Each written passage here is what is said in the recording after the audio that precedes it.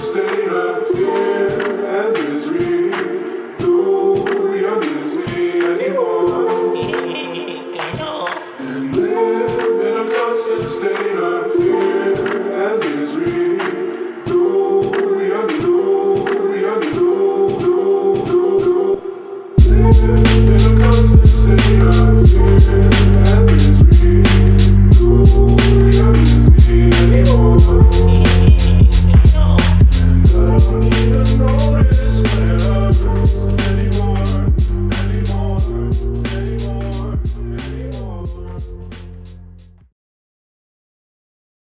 What's up, punks? It's Shinobi, and we're bringing you Block Digest, episode 206 at block height 612,234 on Friday, January 10th, 2020.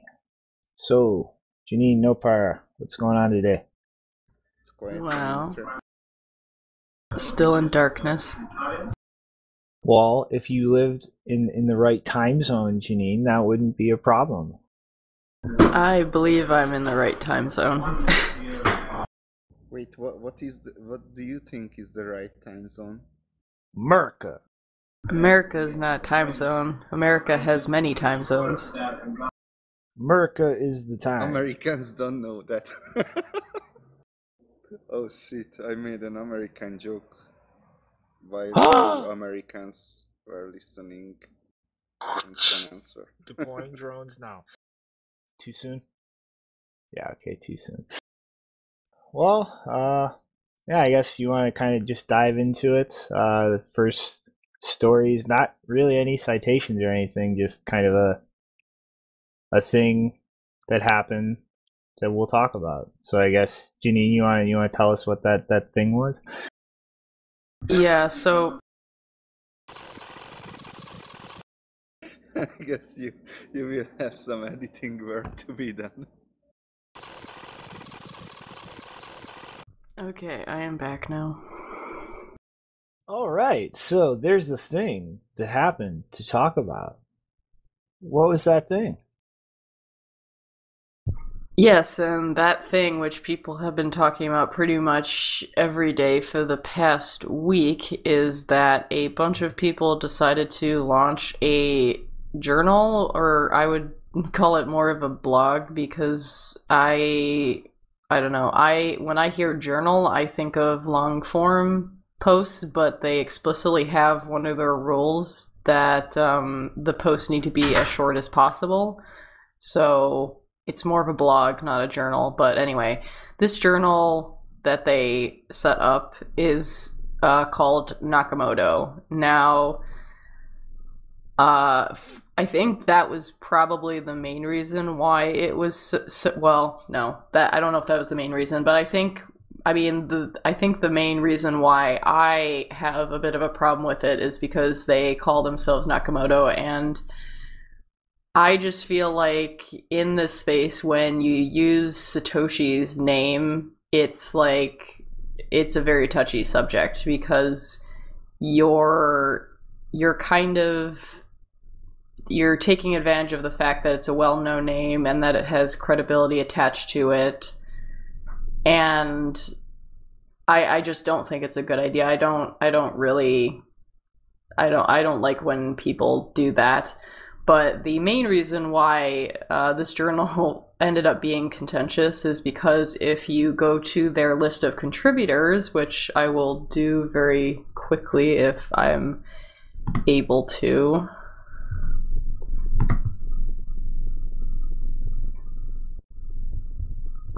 Damn it.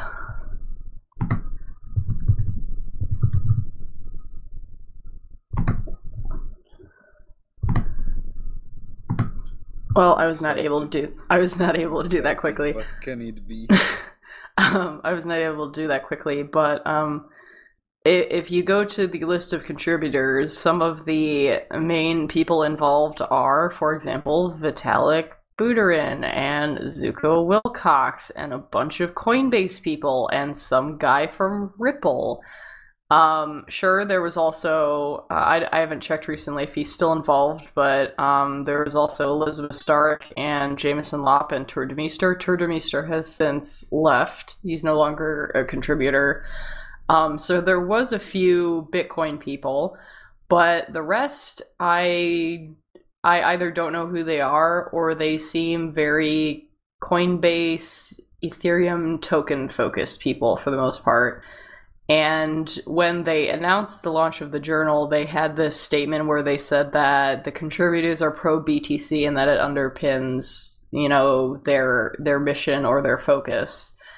And yet, well, at least from what I saw in Zuko's post, it was mostly about how Bitcoin is deficient and Zcash is going to win because ZK snarks. So that's a bit of a conflict. So I'm just a bit confused. Like, if you want to do I don't understand why these people, like, who are clearly like 70 to 80% are, their main focus is not Bitcoin. They're not working on Bitcoin. They're not dealing with Bitcoin. They are often involved in consensus disputes in a way that a lot of people don't agree with. They make decisions in their companies that have negative impacts on Bitcoin. I don't know why they felt the need to say that they're pro Bitcoin when there's tons of journals, well, not tons, but there's a number of journals and media sites out there and blogs that they just generally cover cryptocurrency stuff, and they don't say that they mainly focus on Bitcoin or that they're pro Bitcoin or whatever. So I feel like that statement was unnecessary because it wasn't really true. Like, the guy who is heavily involved in Ripple is not going to be pro Bitcoin. Like, sorry, you can't. That's not really a thing. They are complete opposites. And if the stuff that you're writing about is to promote other coins over Bitcoin, I don't know. I feel like it's a bit weird because we also have I think we also have the Nakamoto Institute, which they've just generally been collecting papers and research about Bitcoin over the years, and that makes sense for them to use Nakamoto, at least because they have the Bitcoin white paper on their website, and they focus on a narrow set of documents to publish. They don't look at other cryptocurrencies, really, as far as I've seen. So I don't get what their goal is. I don't understand, like, if they just want to get together and put their faces on a website, yay us, credibility, influential people, that's fine. I don't care. People can do that if they want to, but their approach really confuses me. So I'm not really interested at this point. I might read individual people, but as a quote journal, I'm not really into it at this point. Yeah. This is just the exact same kind of manipulative horseshit like Coinbase's education nonsense. But I think it shows a big shift here in that all of these shitcoiners realized that if they do not closely and tightly intertwine themselves to Bitcoin associatively, then they're just going to fade off into obscurity. So, like, this to me, I think, is the final, like, acknowledgement from them that Bitcoin isn't going anywhere, and if they want to try and keep pulling their scammy horseshit, then they have to be seen as part of Bitcoin. You can always take the bright side of everything, Shinobi.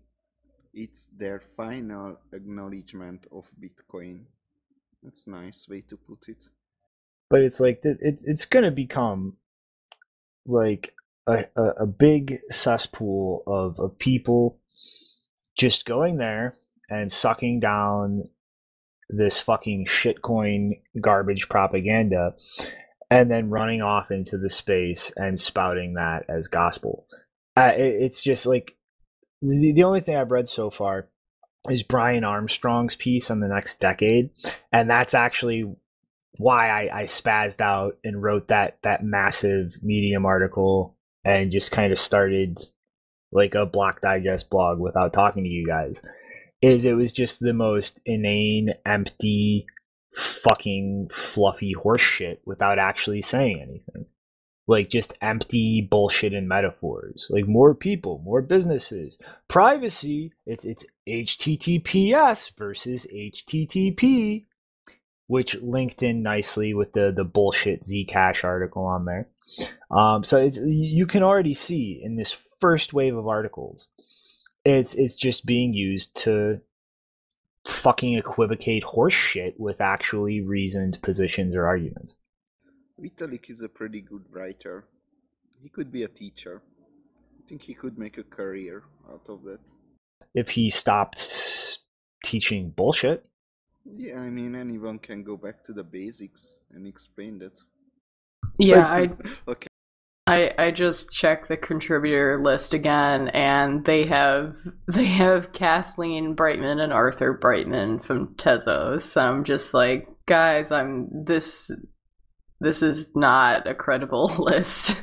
Like, I would be embarrassed to be listed on a journal with these two as co-contributors. That's just, no, it's not happening. Yeah. I mean, it's like, it's ridiculous. Like, this is clearly just them realizing that attacking Bitcoin did not give them the position to try and set a narrative, so they're trying to associate with Bitcoin positively to try and set the narrative. I mean, like, this piece from Armstrong is just like the most vague horse shit ever. Like, scalability. We can stack protocols, something, like modems turned into DSL. Or privacy. Like, he literally links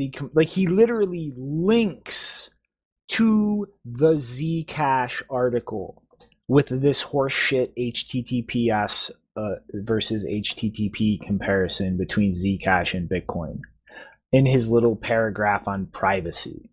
Like, it's just vague, empty horseshit.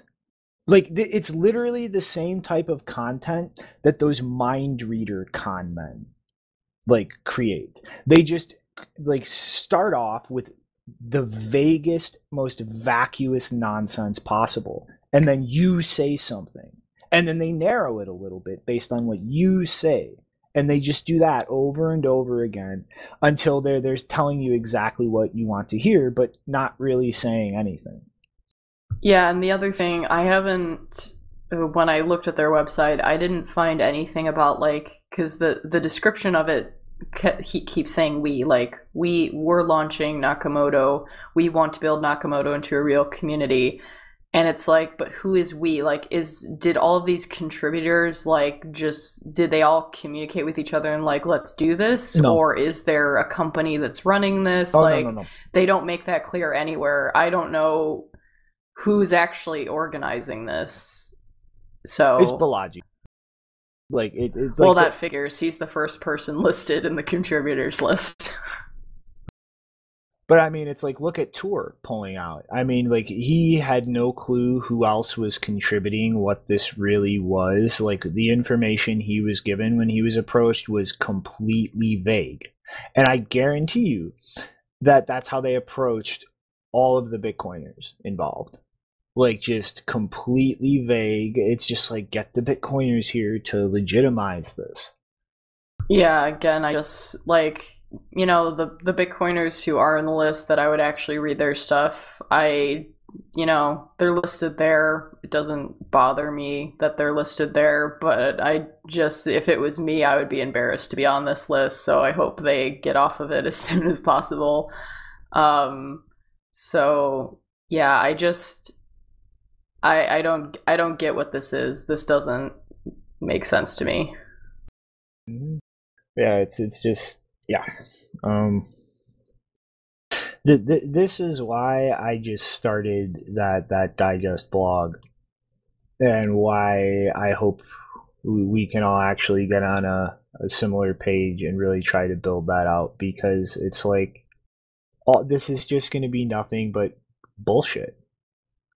Like like like you said, like Lop, like I don't think he'll write bullshit, but like almost everything on this page is going to be just bullshit. You cut off.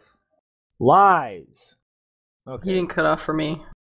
But yeah, it's like that. There needs to be a counterweight to horseshit like this. There needs to be many counterweights. Let's get Nick Szabo, Adam Beck, and David Chaum in a room and make them write an article for us. How about that? I think you'd have better luck herding cats. All right, so I guess we want to slide along, or any more input on Yeah, this? let's go. All right, well, just not really much here, just a quick update, but Yahoo Finance pushed out an article on the 5th of January. Pretty much somebody checked Tianya Cha. It's whatever.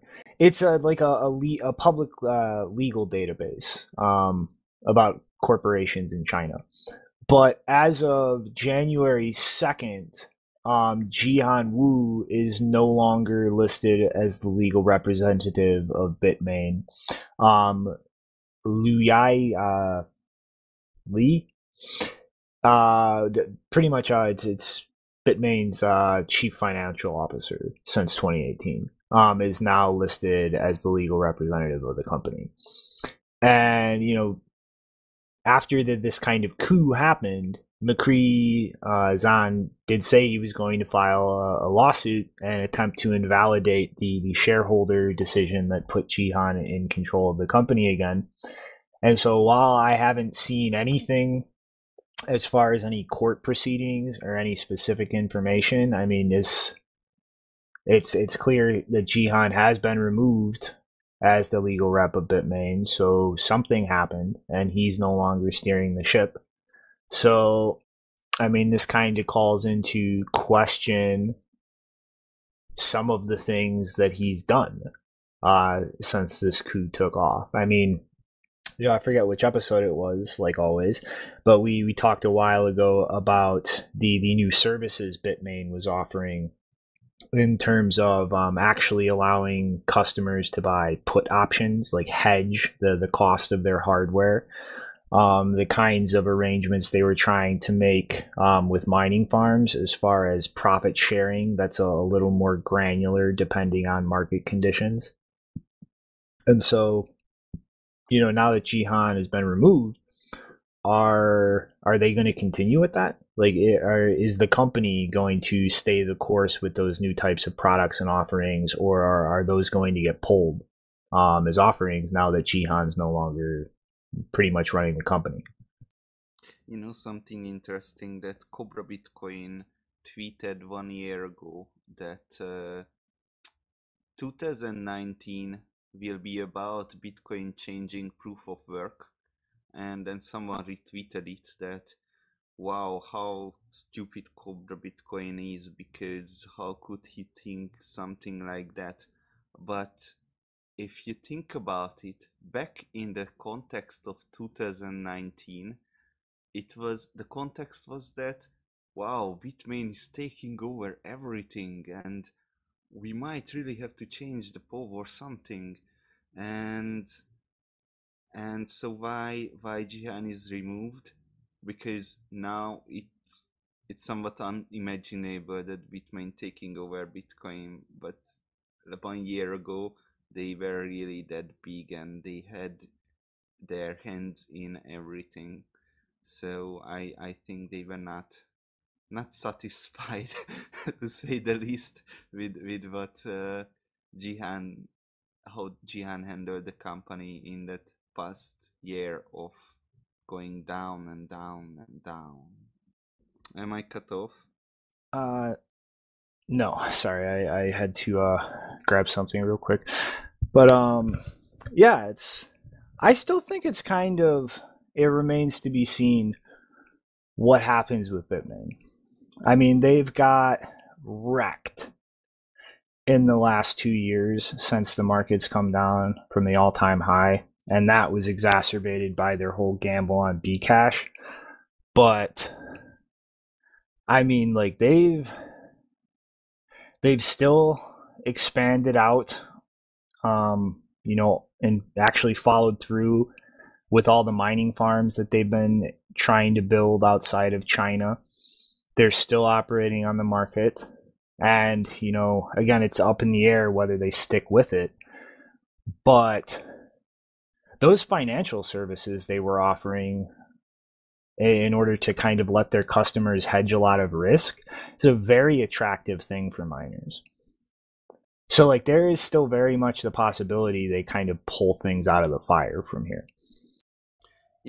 Their largest business is mining, and there is really not much room to grow from there, because there is 25 Bitcoin in every 10 minutes.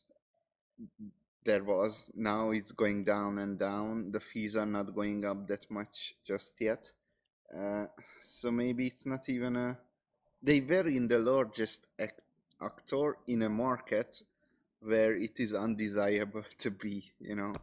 That might be the reason why it's happening, why they are going down. And they did not succeed to diversify. They diversified in a lot of things, but not in terms of revenue.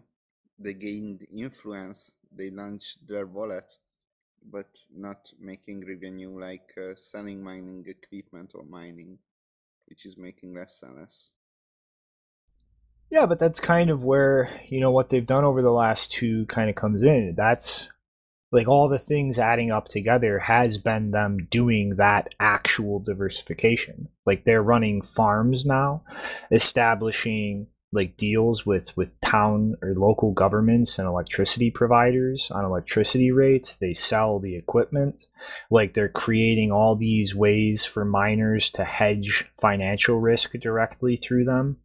Like they fucked up diversifying during the bull market, but they've actually been keeping at it during this bear market. I wouldn't call that diversifying, because those things that you just mentioned, those were still involved in mining, which is like the mining market, like everything around it. Yeah, but there are things in the mining market that allow you to shift your risk around and manage it way better. So, if we don't start going up sometime in the near term, yeah, they could still wind up getting wrecked and going bankrupt, but there's still a chance that they pull things out of the fire and really restructure the company to kind of move into the next phase of things. But yeah, I guess I don't know, you kind of want to move into the next one and explain some massive data changes that were noticed since the last episode? Yes, just one more thing to this one, that I think what Bitmain is doing is similar to if with Wasabi we would launch a VPN company, right? That's still in privacy-ish thing, but nothing compared to what we are doing right now, Anyway, Exactly. so Bitcoin Core Tor nodes. Well, it turns out one night, January 2nd, 2000 Bitcoin Core node appeared on bitnodes.com, bitnodes.earn.com, out of nothing. And the usual number of Bitcoin Tor nodes were always about 100 to 200. And 2000 appeared just one night. And well, some people were panicking, somewhat including me, maybe. But it turns out it was a Bitnode bug, that they were actually not monitoring all the Tor nodes. So if you look at the number of nodes right now around 12,000 or something like that. A lot of them are Tor nodes that Bitnode recognizes, so I think that's pretty nice. So it was a bug in Bitnode. There was one thing that I did not quite understand, because Jameson Lope pointed to a to a bug fix on GitHub, and I did not look into the exact content of the bug fix, but it happened. But yeah, the comment was fixing Tor stuff, but it happened after the Tor node jump, after 2 days after the Tor node jump. So I'm not quite sure what was the actual fix, but Bitnodes wrote on their site that they actually fixed the Tor stuff. So that's verified that that's what happened. Huh. So there was pretty much just a massive amount of nodes on Tor that weren't getting crawled properly because Bitnodes sucks. Yeah, and imagine maybe they didn't fix it properly. Maybe there are more Tor nodes than. That's an interesting thing to think about. So, Jeannie, were you trying to say something, or did the computer get attacked by a kitty? I was not trying to say something, but also a kitty did not attack it. Damn it! Why do your kitties never do anything interesting when we're recording? Because this is not the Zoomy hour. Damn it! How about yours? Yeah, where's your cat entertainment? Hiding. I don't have a rambunctious fun kitty, one that's super skittish and hides from everything. But yeah, guess we want to jump along into the next one. Yeah, sure. I'm finished talking about your long-term relationship. All right. So once again, Bitcoin Magazine has published an article. Colin Harper this time, and at least the core thing I think that should have been the entire article is mentioned in the title this time. But anybody who regularly pays attention to mining metrics has noticed a big shift in pools over the last year or so, but also just a big increase in pools that either aren't identifiable or that specific block explorers aren't recognizing properly. And, there's actually kind of something going on in China potentially. So pretty much in a North American mining pool, is speculating, looking at this big kind of shift in things and a lot more anonymous miners as the hash rates have been increasing, that there are a lot of kind of special private pools offered as a service by bigger mining pools in China. So, imagine, Ant Pool has the pool you connect to at Ant Pool. It's like feeding you blocks where the Coinbase is marked mined by Antpool. But then Antpool also operates, private pools that don't mark the Coinbase for larger miners to connect to and kind of mine more anonymously. And really, I think that theory either makes sense on its face, or part of it does, in the sense that even if pools are not offering this as a service, I do think that a lot more large mining operations are looking towards mining blocks not publicly identifying where they're from, or necessarily to pools that are publicly open or accessible to anybody. And I think that this is really just going to be a trend over the next 10 years where that's just how it works in the long term. As we start to get to the point where smaller and smaller mining operations just aren't really profitable or competitive, all of these pools are just going to start becoming more closed clubs less willing to sign in a block, hey, this was mined by this group.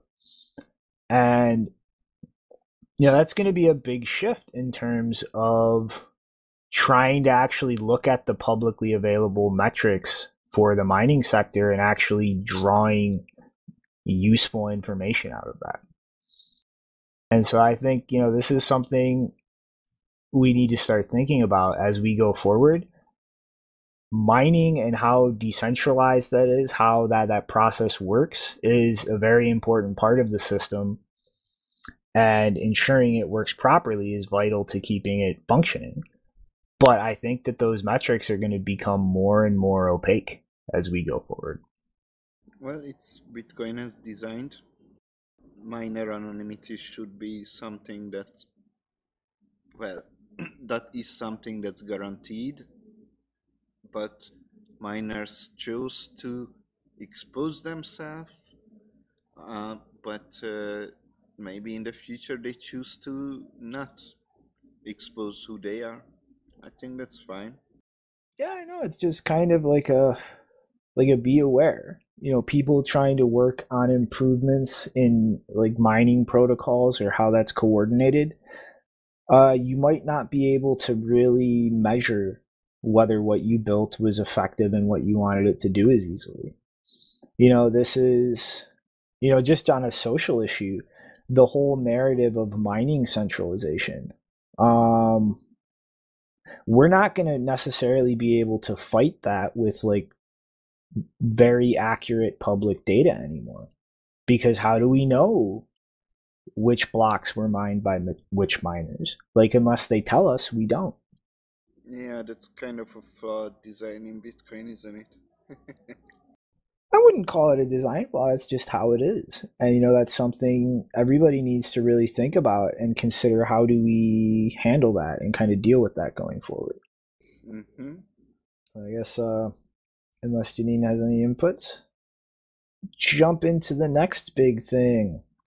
So there's been a lot of activity as far as Bitcoin mining. Even a lot of people loosely tied to state organizations talking about Russia itself as a state directly buying Bitcoin.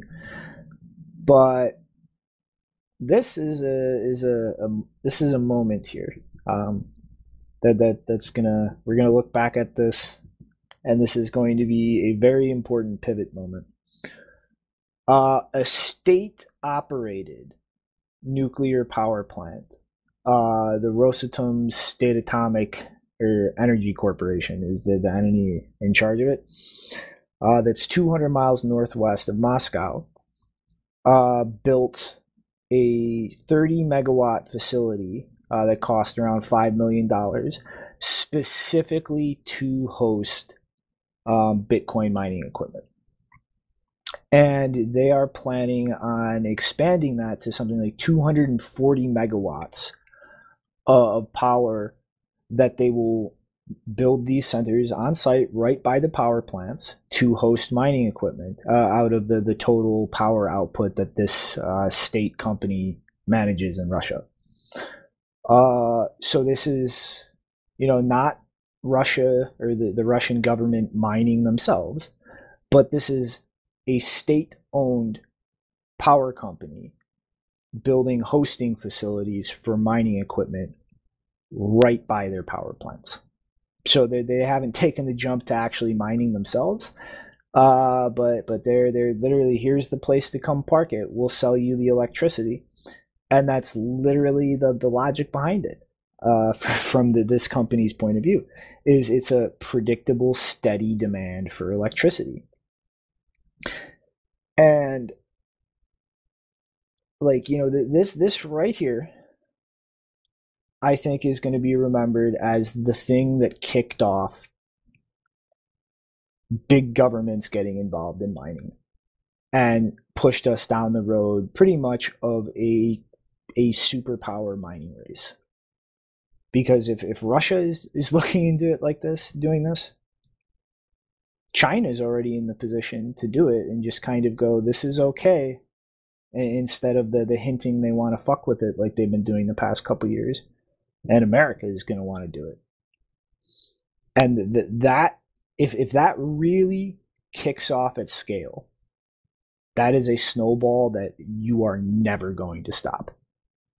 You know, the rhetoric in the American media was the Chinese miners, the Chinese miners. Now it's going to be the Russian miners. And to the Russians, it'll be the American miners. Like I'm dead serious, Nopara. Like this right here is the event that is guaranteeing we are going to see national superpowers get heavily involved in the mining ecosystem. Like that's happening. If Bitcoin survives, that's happening. You there? Yes, I'm here. Did you hear when I started to speak? No. Yeah, because it disconnected anyway. What I wanted to say is that that the American media was always kept saying that, oh, these are the Chinese miners, the Chinese miners. Now it's going to be the Russian miners who's going to hack our elections. It's it's interesting.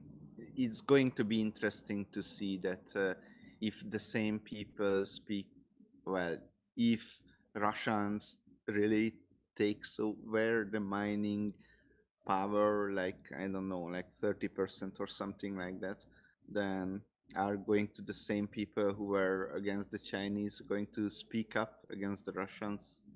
Well, it doesn't matter. Like, there's nothing you can do about it, Nopara. That's the point. Like, we're past the point. A proof of work change. It's not happening. So if this happens, then China's gonna encourage it there. We're gonna have to encourage it here.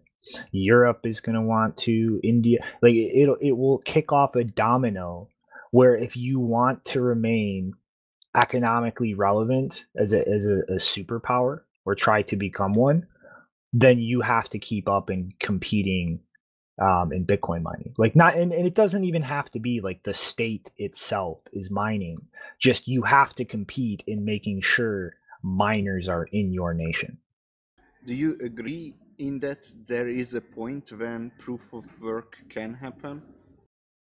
What do you mean proof of work can happen? Change, proof of work change. No. So if Russia gets 60% of the hash power, this mining farm, only this. So no chance.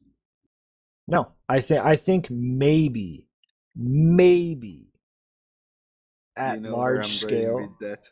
No, is like maybe we could soft fork a second proof of work on top and require that to keep current miners in check with more distributed miners, but it'll specialize just like the last one. And pulling that off as a global money would be a long period of economic chaos as people duped that out and decided to go with that soft fork or not, and the chain splitting. Like, no, if Bitcoin is worth trillions of dollars, you have superpowers getting involved in mining like that. Like, good luck. You're not convincing anybody who's not an ideologue to fork away from that. That all the value is there. What if 100% that one facility takes over 100% of the Bitcoin mining? Would proof of work change happen then? No. I think, dude, if we're at that point, you know what would happen? An airstrike on some of those mining farms. Like, by the time Bitcoin is that big that it's worth trillions of dollars, you have all the superpowers involved in mining like that, like, you good luck changing anything. It's not happening. Like, that's where all the network effect is, the value is. Like, it's not happening. You can't even get all the people in a single city to agree on everything. How are you going to do that across the entire planet? Well, we were able to do that when there was the Micron bug in 2013. Luke Gr said that, okay guys, we're going to roll back to the previous version, and we did. It was an insignificant, tiny thing. Like, that was an insignificant, tiny thing, dude. It was worth nothing at the time. The amount of people you needed to convince was nobody. They were all available through a few chat rooms. That's not how it works. If Bitcoin is a multi-trillion-dollar global asset that every superpower is using. You just have to say, okay, the next Bitcoin Core version, half a year from Dude, now. no part. It's not. changes No. proof of work. Dude, Because you are living 100% in a is fantasy not land. possible. If you think that would work when Bitcoin is worth trillions of dollars and used all over the world, you are in a fantasy land if you think that would work. Nobody would download that. Nobody would take that risk. Okay. All right. Well, I guess next up, what is next up? Janine, you are up with, I hope, something that goes in a positive direction. Yeah, so if you guys didn't know, there's been an ongoing petition for Ross Ulbricht to receive clemency on his lifelong conviction, and he's been in prison since he got that conviction. I think this was his 7th Christmas in prison. So that petition has been going on for a while, and I don't know exactly which day it reached this point, but I think it was sometime over the holiday break.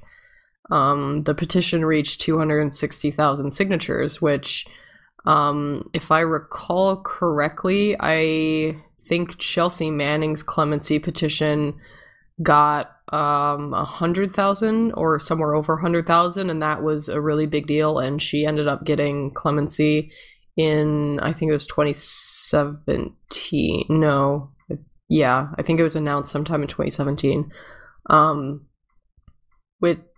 Wasn't. Wait, was it? I think it was early 2017. Yeah, so the fact that he's gotten that many signatures, someone is going to have to look at it at some point, because it seems like there's a lot of support behind it. Hopefully, they're obviously pushing towards like 300,000 signatures. So, if you haven't checked it out and added your name, and you want to support him, I would recommend doing that. Mm-hmm. It's only for Americans, right? Yeah. But it's like, it's, I don't know. A pardon is really the only chance he has, and I think after an election, like, there's an actual chance Trump might just do it and just not give a shit if he pisses people off, because what does he have to lose at this point? Well, so just to clarify, a pardon would be a lot harder to get than clemency. Clemency just means that your sentence is either shortened to the point of you are released, or it's shortened in remaining duration, whereas a pardon, you're actually saying that you're basically overturning the conviction. You have no criminal record, which I see no chance of a pardon happening, which is why they're going for clemency instead. Because just get him out of there. I mean, like, he's 7 years, like that's long enough for what he actually did. Well, I mean, if you ask some people, it's too long for what he did, but yeah. I mean, I don't know if any president that we're going to have in the next couple of years is going to care. So I think that it's going to be the case where people are just going to have to stand up and shout about it, and it's just going to be like they have no other option because there's so much pressure. Which, getting this many signatures should be enough pressure. I don't think anyone in the White House gives a shit about these people. I think that pressure will continue building. Like, I don't know how you have a photographic memory for every fucking episode we talked about everything, but a while ago, I brought up some attention that petition was getting, and is literally a mainstream conservative Christian was getting infuriated at what happened to Ross when he actually looked into the case specifics and what happened and what the defense was not allowed to do and what the prosecutor did. Like the problem here is getting past the whitewashing. Like once you get past the whitewashing, the most normal people in the fucking country would get furious over what happened to him. You just need to break through that wall. Oh man. Yeah, so I don't think I mentioned the link. If you go at the petition, You cut out. all right, let's try that again. So I don't think I mentioned the link. If you want to sign the petition, if you haven't already, you can find that at freeross.org/petition. Due to Shinobi forgetting to add a story to the news desk, we recorded it after the episode and awkwardly spliced it in here. All right, so why did $15 million of Tether get liquidated on the Ethereum network and move over to Liquid? Because Ethereum is going to die. They're managing risk. Well, I mean, this is really interesting because I've been waiting for this to happen since the actual contract, or well, not contract, just token on Liquid for Tether was made a while back, and it's not. I mean, it's nothing compared to the $2 billion of Tether floating around on Ethereum right now, but it's not nothing either. I mean, this is going to be really interesting. Like, there is now fiat, like, stablecoin token on a chain with confidential transactions. Like, how's that going to go? Like, I think like 2 years ago or something, I just saw Elaine Wu post about it on Twitter again recently. Like, there was actually a decent amount of Tether just being used between like Chinese and Russian companies to actually pay for goods and services being moved across the borders there. It's like a USD stable coin on a confidential transactions blockchain. It's like it's going to be a big move and a very useful thing for traders and exchanges, but like that's going to come with some interesting other sides of that if this move snowballs to much larger amounts. So explain this to me. Liquid is BTC pegged, so how is that stable then? Well, no, it's you can issue other tokens on Liquid, and so the like Tether just issues a Tether token, and you use that too. But why Liquid? Why not Bitcoin then? Because Liquid has confidential transactions, faster block times, quicker recognition from exchanges for deposits and withdrawals. So it's for technical reasons they think it's more suitable, like they actually think confidential transactions is a good thing and things like that? In the context of trading markets, yes. Because without that, it's like you see this all the time. Like, how often do you see like these alert bots and stuff go, some whale sent a massive amount of crypto to an exchange and then people front run, you know what I mean? Yes. So it's like this, yeah. I mean, yeah, you were trying to say something though a second ago, Jenny?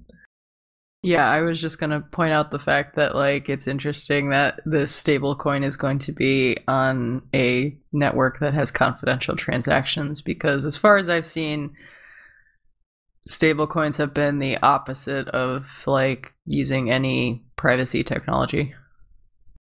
I don't know if that has any effect on Tether as a token, but still interesting. Well, assuming the actual first issuance happens out in the open transparently, and then the discrete log assumption holds for range proofs, I mean, it's still auditable. I mean, you just don't see it. But yeah, I mean, it's going to be interesting. Jarring transition. All right. So next up, I guess something a little cooler and more fun and less depressing to talk about. So Grubbles posted on Twitter a retweet of Gotenna posting on Twitter a design file for a drone mount for a Gotenna, so that you can actually put the Gotenna node on a drone and keep it airborne. And ooh, this got my head fucking spinning. I have already been obsessed with the idea of where is it legal to hang or like tether balloons that go to very high altitudes places, just because you can really in an urban environment double or triple the range of these things, which get a lot shorter with all the buildings and interference around, and like make wider coverage areas that way. Like this would be a perfect way to do this. And I mean, this a little further down the line type thing, but I could totally see a little landing pad system that just has a couple drones on it, and drone attaches to the Gotenna, flies up and stays there, and when the signal or when the drone's battery's getting low, blasts out a message, "I'll be right back," drops down, gives it to another drone and starts charging, and goes back up. Or like shit, you could even, if you want to be really discreet about that, like you could have lines of communication like that like only pop up at like certain times of night when it's dark outside, so nobody really sees it. Like go up high enough that nobody really hears it, it's not visible. And like you could really take low bandwidth mesh networks to a whole crazy new level. Well, when you start talking like put the mesh node on a fucking drone. Really? Well, I mean, I already said I'm on board, and I think that's awesome. I just wanted to mention that Audio Tweaker wrote in the chat that how many previous presidents, how many pardons they give, and they did a lot. Well, well, the point of the list, I think, is to show that in comparison, the current orange-haired president has given the least amount of pardons by a significant amount. Yeah, that's right. Well, fuck Orange Man. Drone internet. Like this type of shit could seriously be here in 5 years. Like there's already like kind of pricey like landing platforms and types of drones that literally it's just got a platform it drops on and wirelessly charges. Like the amount of steps to grab things already out there that are improving and just plug them together and equal drone mesh network. Like, dude, this is fucking amazing. Like this could be, a transaction propagation network, a fucking lightning routing layer. If you take this to the extreme, like you could have mining farms using compact blocks spitting headers out and obscuring where they're actually located, at least from network traffic fingerprints. Like we could be actually building that type of shit and deploying it in like 5 years. I just got an assassination market type image in my head. Like people tipping a drone, their local drone, to like defend them or something. Okay, I don't want to start this line of conversation because it contains information hazards. It does. Yes. Okay, I'm gonna get myself in trouble. Since the country of our origin is currently in the business of assassinating people, I don't think it's off of the. I don't think it's too far off the path. I'm gonna get myself in trouble. Let's move on. Move along. I'm on Have the enough drones lists. go in the opposite direction. I'm on enough lists. Alright. So not too long ago, the latest version of Sea Lightning launched with AMP support. Well, LND 0.9 hit a beta release, which, boom, brings AMP support to LND, as well as a lot of other cool stuff. So they've also released a macaroon bakery, so you can kind of fine tune a macaroon access permissions to a Lightning node. And for those who don't know what the hell a macaroon is, it's kind of like a cookie, except a lot more granular in the permissions you can do.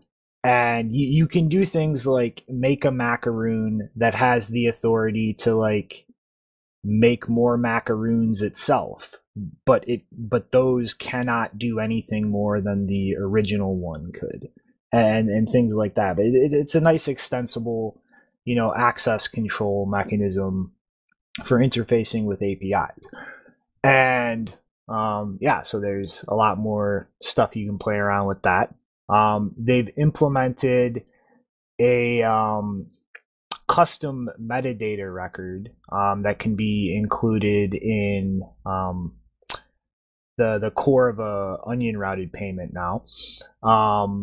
But that does kind of have some trade-offs in that the more data you shove into this kind of custom record, the less space there is for route hints and instructions. So the more you shove in there, the shorter route you're actually capable of taking.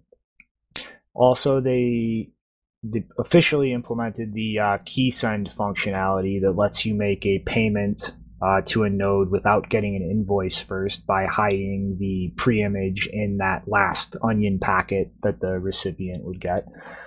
What else? They've also implemented, this is really fucking cool, circular rebalancing by paying yourself. So you can now rebalance your own channels without having to interact with anything external to your node. You can just have channel A of yours pay some to channel B, however you want to handle that. They've also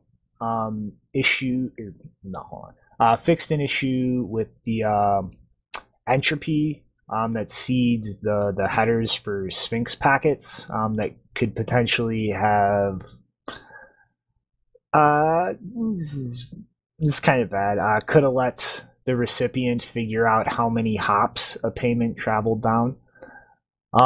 As well, some pretty awesome extensions regarding funding. So they've started opening up and refactored the funding transaction workflow to start moving towards PSBT, so that you can do the same kind of functionality Sea Lightning has, where a wallet outside of the Lightning node actually funds the channel, as well as some pathfinding improvements and RPC refactorings and such.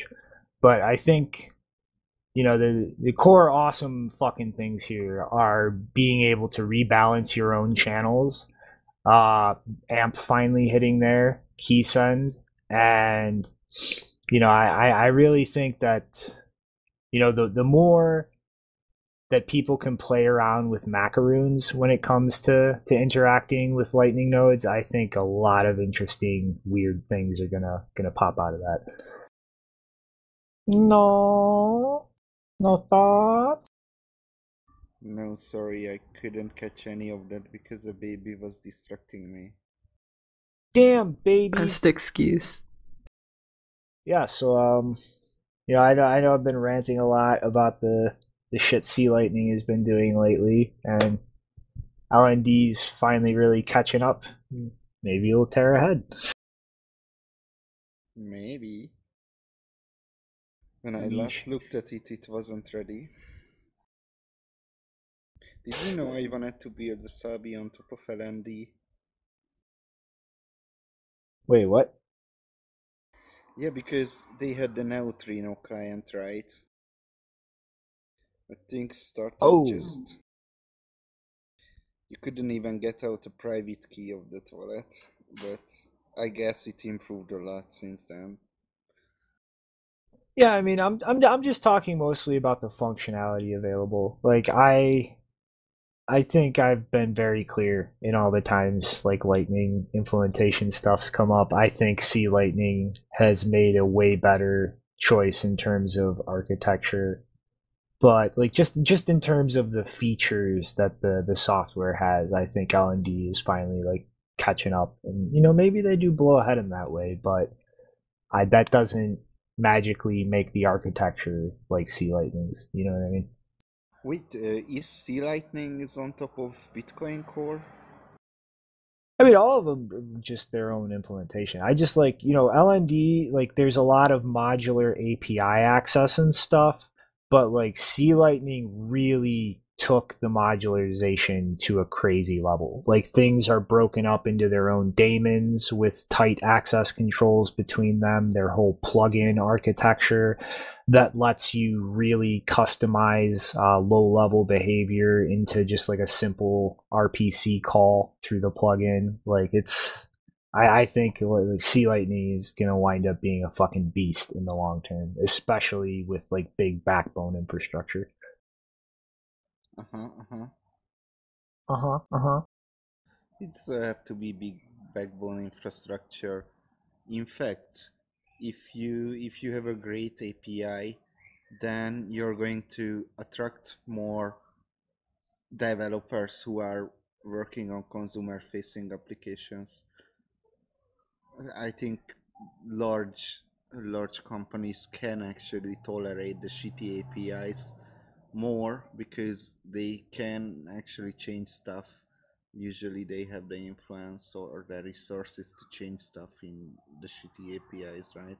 With Sea Lightning, they won't have to though. So, but again, is I don't remember. Is Sea Lightning is based on Bitcoin Core? No, they're all completely from scratch. Yeah,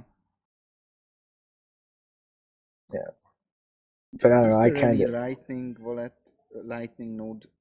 Is there any implementation that's based on Bitcoin Core? there's no anything based on Bitcoin Core and Lightning. Like it just plugs in on top, and it's all from scratch. Why is that? Because why the hell would you rip out all the mess from core that's intertwined in validation shit and refactor that? No, sorry, that's not what I meant. I meant, why isn't any Lightning implementation building on Bitcoin Core's RPC API, right? Oh, I mean, dude, they all do. Like, they all plug into core through that, but it's like I'm saying their own API and RPC for like all the Lightning functionality. Oh, okay. But yeah, speaking of Lightning infrastructure and such, though, dude, like Shardbits, this company is killing it. So they've started a new blog post called Lightning 201, and it's kind of looking at Lightning infrastructure and issues exchanges and things like that would have to run into. And so they've worked out a kind of a redundancy uptime guarantee, pulling out the node's database essentially, and having that in a remote location, separated from the actual node. And so the two issues that come up here, in terms of problems, is something not being written to the database because of network issues, or multiple nodes trying to access the database and leading to one of them doing something with an old state that pretty much gets your funds taken in a penalty transaction. And so they've actually implemented on Eclair a system to keep the database locked, not just at an entry level, but at like an actual node level. So you would pretty much have like the database in its own separate server, and could have backup nodes with all of the node keys and information. And one of them would register, I'm using the database right now, and this is the first thing that happens when the node calls the database, and then only that node can use the database for, they configured it for 5 minutes, but it can be variably configured. And then that node has to keep renewing that kind of credential every 5 minutes to prevent any other of the duplicate nodes from accessing the database at the same time. And this way, you know, that this kind of lock here is, that's how much downtime you would have if the node that's using it crashes or fails or whatever, and you switch over to a new one. But the whole system, it's just a nice simple setup so that you can have backup nodes, redundant things with the same node key, the same channel keys, so that they can keep everything up once they switch over, without running into any of the big fuck ups that can happen with a lot of things digging into this same database. And, you know, this is a real simple thing. You know, it's not, whoa, crypto magic, but it's like this, just setting up this system to do this is going to be a massive improvement in utility going forward, in terms of big, like, core Lightning nodes that need to be up all the time because they're important backbone nodes. Yeah, I agree. There was a question a couple of months ago in a conference from me about how do we ensure to not lose data, something like that, and on the Lightning Network. And my answer was, it's just software engineering, you know. So, well, it looks like they are doing this software engineering. Mm-hmm. So that's nice. I mean, it's just perfect. Like, you just have a remote database. The node does not actually take any action on the Lightning Network until it makes sure that got recorded in the database, and a credential system, so only one can talk to the database at a time. And boom, you could have 12 different copies of a Lightning node up and just switch over to the next one if anything happens. And it's like, this is the exact, like, simple kind of shit needed to really make this work. Why don't we just put all our Bitcoin wallet information to Google Drive that synchronizes automatically with with the server? You know what? That's brilliant! We don't need any of this stupid software engineering. Let's just use Google. Google Drive. But yeah, I mean, it's like, you know what I mean? It's like a normie Bitcoiner is going to look at this and be like, so what? But it's like, this is a huge necessary thing for Lightning to actually be global, dependable infrastructure. Mm-hmm. All right. So I guess that's you for the last one. You need. Yeah, so as you may have seen, if you've been looking at Twitter at all today, people were celebrating the fact that, well, they celebrate this every year, but today is January 10th. And, well, it was January 10th in the American time zone, as Shinobi called it.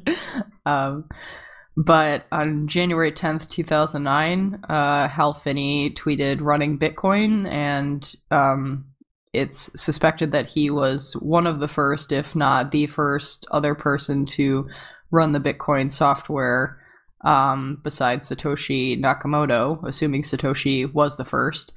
So that's pretty cool. It's been 11 years now since that tweet, and 2020, so it's also special. So here's to the next 10 years of people replying to Hal Finney's tweet every year around this time.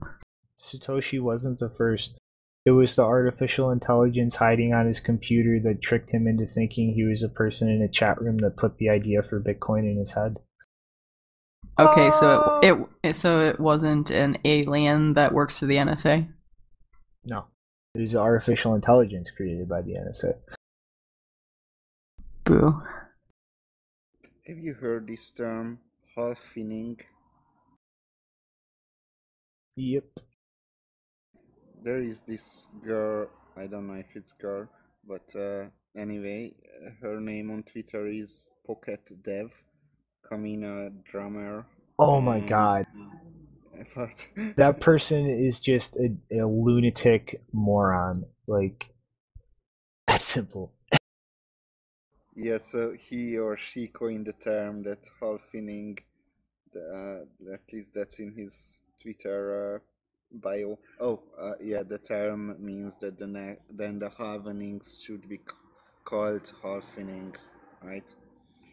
Dude, because that, like, Pocket Dev is like the third or fourth person to just start screaming and calling Rodolfo a scammer because they can like totally break the Open Dime security, bro, and then just start blocking people when they call them out as being full of shit and ask for a proof of concept. I don't know. I actually found his tweets, at least the replies to mine, that quite insightful and not basic. So I don't know. Yeah, well, I guess final thoughts. Who's gonna go first? So I have a thought. Go!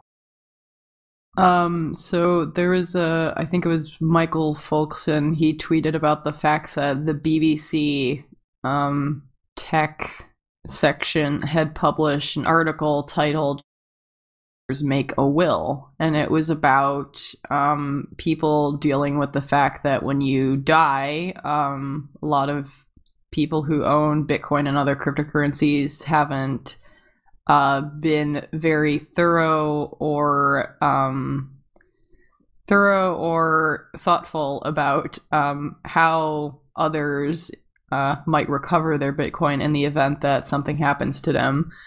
The disappointing part, though, is that there is literally a book about this, Crypto Asset Inheritance Planning, by Pamela Morgan, and of course the BBC did not mention it whatsoever, which is annoying because literally that is her topic, and she's written a lot about it, and she's published a lot of material, so the fact that they completely ignored it is annoying. So please pester them to not be stupid, although it is the BBC, so I don't have that much faith in that happening.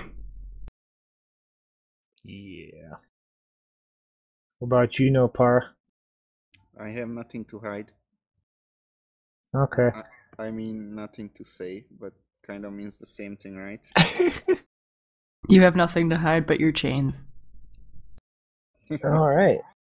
Well, I guess my final thought is so after like years of people I know rambling, I have to look into this Roku's Basilisk fucking thought experiment. I did. And it's the stupidest fucking incoherent, nonsensical, retarded meme I've ever heard in my life. I hereby declare, you stupid imaginary basilisk AI, that I exist for the sole purpose of guaranteeing your stupid ass does not exist. Suck it. See you later, punks.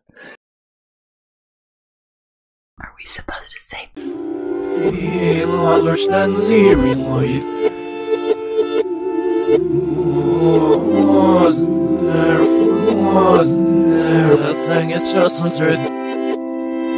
Ingen får